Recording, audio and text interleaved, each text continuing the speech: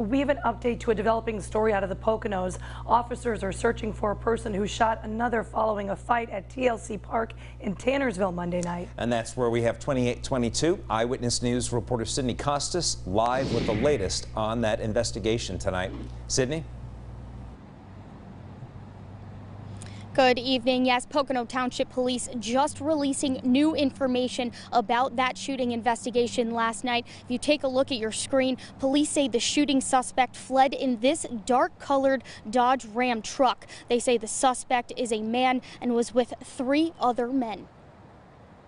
Locks are seen on the basketball court gate at TLC Park in Tannersville following a shooting that took place Monday night around 7:15 p.m. Pocono Township Police say a fight on the basketball court led to an unknown person shooting multiple times at another. The victim was shot once in the back.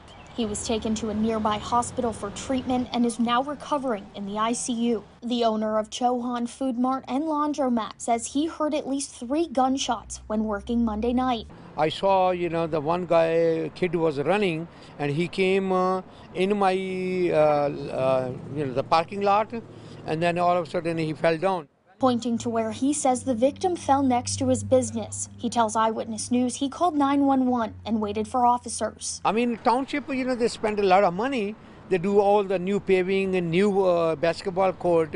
They spend a lot of money, not for the crime. Police say they are currently reviewing nearby video surveillance, and township officials say the court will be closed until they can get security cameras in the area. What's scary is one of our police officers pulled in, because we asked for a higher police presence, pulled in 5 minutes before the event happened, and it still didn't deter them. People visiting the park Tuesday afternoon expressing their concerns about the shooting as police work to identify the gunman. It's rare that anything will happen out here, especially in Tannersville.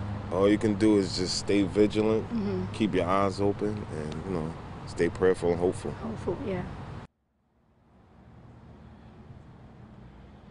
In addition to security cameras, Commissioner Belvin says they're also looking into getting license plate readers. Now, police at this time say this is still an ongoing investigation, and anyone with any information is asked to call them. Nick, Candace? Let's hope those security measures help out there. Sydney, thanks.